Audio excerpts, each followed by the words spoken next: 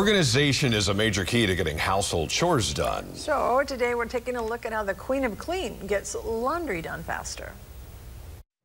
You know, do you ever feel like all you do is do laundry and you want to do the dance of joy for that 12 seconds when everything's clean and put away and there's no dirty laundry laying there?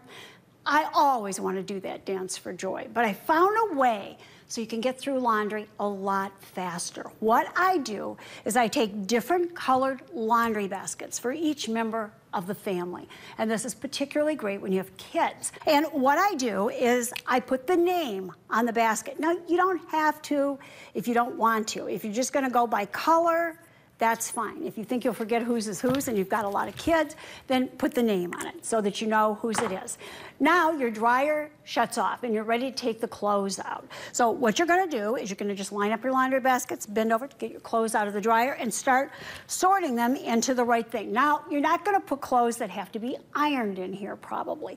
You're gonna put clothes that can just be folded. And you're just gonna start and sort that laundry. In the beginning, you're gonna wanna help the kids do it. You're gonna wanna show them how to do it so that they can easily do it. But all they're gonna do, you're gonna take this in the room, they're gonna fold their clothes and put them away. If you wanna fold them, then you can just carry the basket into each child's room and you know whose things belong to who.